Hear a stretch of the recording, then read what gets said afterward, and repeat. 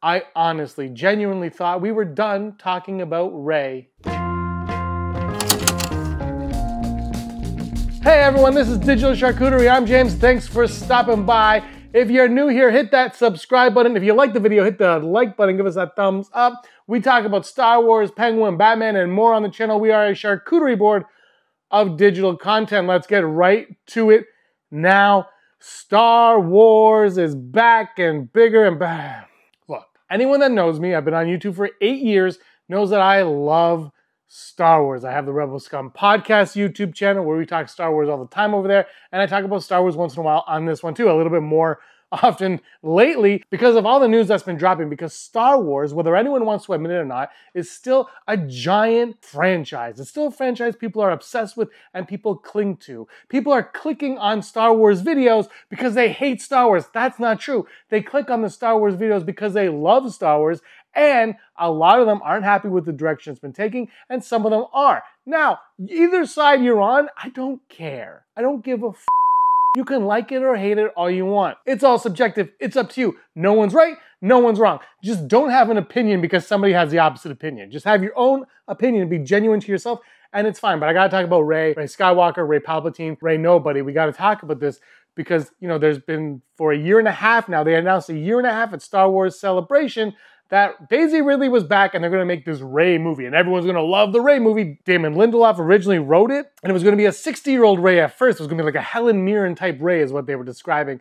And they said, get out of here, Lindelof. We don't want you. We want Daisy Ridley, which is something I absolutely agree with. You have Daisy Ridley of age, a perfect age to portray Rey. You didn't get that with Luke Skywalker. When Mark Hamill was the perfect age to give us the Luke Skywalker that we all want, or wanted, at least, they were making the prequels. We never got the opportunity with Mark Hamill. It was a missed opportunity, and Disney did what they did. Lucasfilm, after the acquisition, did what they did. Whatever, it is what it is. That's not the point. But now you have a chance to do this with Daisy Ridley, and apparently she's become the face of everything wrong with the sequel trilogy. Like, you think you say sequel, everyone just hates Rey. But everyone loved Rey in 2015 when The Force Awakens came out. Because I remember that Star Wars Monopoly didn't have a Rey action, or little Rey figurine piece. So you had to mail in. I got mine. I went to Hasbro. I said, hey, Hasbro, give me my Rey piece. And they sent it. People loved Rey. She was the face of Star Wars for a good 2 years. And then The Last Jedi came, and The Last Jedi did what The Last Jedi did, right? But now the Hollywood Reporter is at it. The good old Hollywood Reporter is coming out now, and they're discussing Rey and how there's almost like a fight, an internal fight at Lucasfilm to see who gets to work with Daisy Ridley's Rey and who's going to get to utilize that character first. Because apparently, according to insiders, that's the only character in the Star Wars closet that they've got to play with. Am I delusional here? Look, first of all, let me just say, absolutely Rey is the golden hen. Because even though she didn't get character development, she's just a Mary Sue. You know what? I don't like the Mary Sue. It's so lazy. Stop being lazy. But here's the thing. Yeah, I agree. She wasn't developed very well as the sequels went on. But guess what you could do now? You can develop her. So they want to make her an Obi-Wan Kenobi character. That's one of the rumors. Simon Kinberg, if that's what they're doing, whatever. Look, I think the Rey movie that was first announced at Celebration, that's done. I think they're going to be moving on. We're going to hear slowly that the director's leaving. I had a video on Rebel Scum podcast in July or August where I kind of said, I think the director's out of here. I think she's gone now.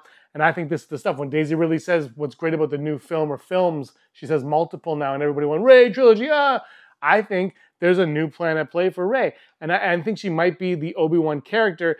But when they say that, I think she's going to be more of like, she won't be the protagonist. She won't be the protagonist. She won't be the main protagonist.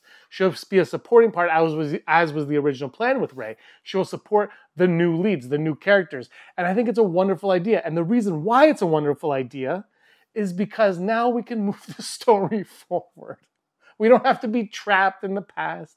We don't have to worry about it. We don't have to worry about, we know where we're ending up. We don't know what the future holds. You can do whatever you want. All I ask is that the filmmakers are creative and do something creative. There's been a lot of talk at Lucasfilm, Disney, mostly Disney, right? Because they've been at the butt end of every joke, the woke jokes, this joke, they're very focused on a certain narrative, and I think that's really come to light, and a lot of people are now calling them out on it, and a lot of people were, but now I think more prominent figures are calling them out on it, and it's becoming known, and the box offices are starting to show it. I mean, yes, they had Inside Out too, I haven't seen it, but I think that kind of went with a new narrative. There's a new narrative at Disney, and that narrative is make quality. We want a lot of it still, but make quality, and there's going to be more of that focus. We know that Marvel is heading in that direction. There was a producer on a bunch of stuff, and they said before they were told just to like crank everything they could out, and now it's being reeled back in and reined back in. They're saying, hey, take your time, make something decent, pitch us something good, and we want to make quality over quantity. Daredevil Born Again. They scrapped it. They were shooting it. They scrapped the whole thing because they're like, this isn't good. This isn't what we need to do. We need to do better. We can do better. We should do better. And I think Star Wars is starting to do that. And I think The Acolyte was the first shoe to drop. Right? The Acolyte's failure, they said, look, they canceled that. That's the only thing they've ever canceled for Star Wars is The Acolyte. They said, we got the message. Not enough views, we got it, we're moving on. But there is something in this Hollywood Reporter article that it's a mind. And it's just this paragraph right here, and there's a quote here. You're being asked to create the New Testament, adds one source who worked on previous movies, and no one can agree on anything, and there's a lot of second guessing about meanings. There's a lot of second guessings about meanings. Okay, you have Dave Filoni who worked right there beside George Lucas, and I'm guessing multiple people in these rooms have the phone number of Mr. George Lucas. Give him a call. Give George Lucas a call. He could tell you the meanings. All the meanings. It goes on to say, another source familiar with the process is more business-minded, noting Star Wars is a nostalgia-based enterprise and they are running out of ways to create nostalgia. You can't create nostalgia. You can't create it. This is the problem. You don't create nostalgia. You create the story, you create the atmosphere, you create the lore, you create the surrounding, you create the environment. Then you get the nostalgia. You have to earn nostalgia. You can't just be nostalgic. You have to earn it. You haven't earned anything yet. Earn it. And I'm saying this as someone who's liked most of the stuff we've gotten from the new era, the Disney era of Star Wars. I've liked most of it. And it continues, the television side doesn't appear to have these problems, as several insiders note that the ARM has a lot more freedom to expand Lucas's universe, which is why there's been a varied slate that runs for better or worse in the eyes of fans. The gamut from Andor, The Acolyte, as well as a corner of Ahsoka, creator Dave Filoni, the chief executive officer of Lucasfilm. So for some reason, they give more creativity to the Disney Plus stuff because I think there's less pressure on those.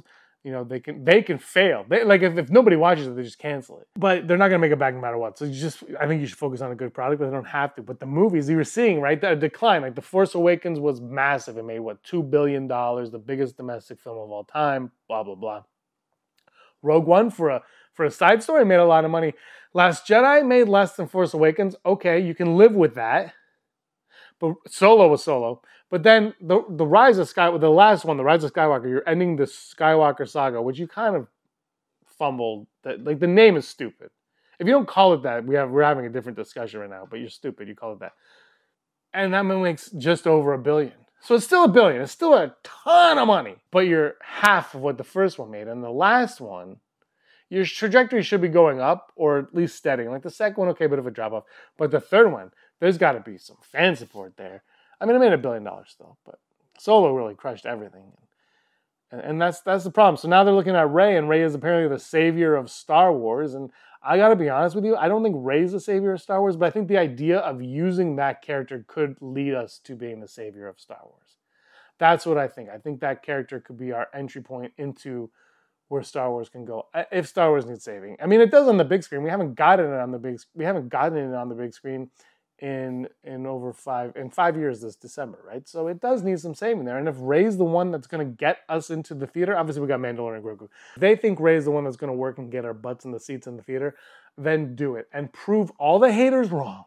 Just prove them wrong. That's all you have to do, because I guarantee you there's a large portion of them that won't admit that they're wrong, but there's a large portion of haters that will say, you know what, I was wrong.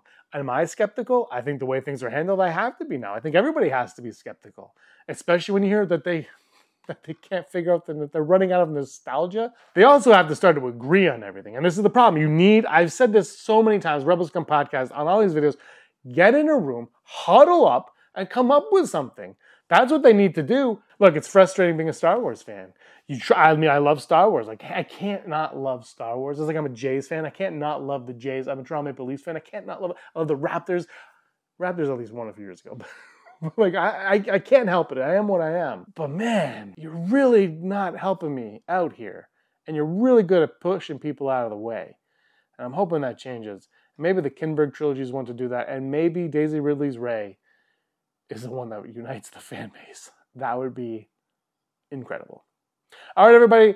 That's all I got for today. Thank you so much for watching. Give us a like and a subscribe. And until next time, may the force of others be with you.